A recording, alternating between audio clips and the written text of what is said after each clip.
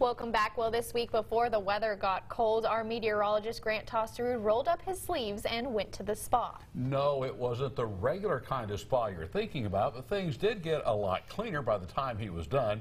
You could say they were squeaky clean wheels in this week's To My Job. So we're just going to blow it out. Yep. At the auto spa, it's all about protecting and preserving your car. Actually, the complete detail takes about 4 to 6 hours. Starting with the interior, we're going to prep the car.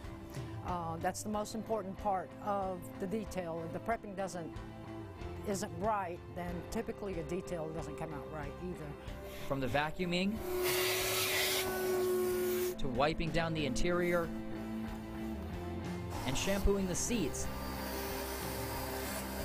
there's a lot of attention that goes into your details.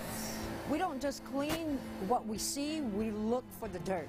Okay, that's the most important part about detailing. It's not to just clean what we see. What started out with a bucket of water in a garage has turned into a well-oiled machine, but it hasn't always been a smooth road getting to this destination. Because we got bullied in the beginning, because we are 2 women-owned. So a lot of the men in this industry were like, they're not going to make it, they're not going to make it. Well, that kind of gave us a push to just keep on keeping on. And now, 12 years later, it's the customers' reactions that keep them going.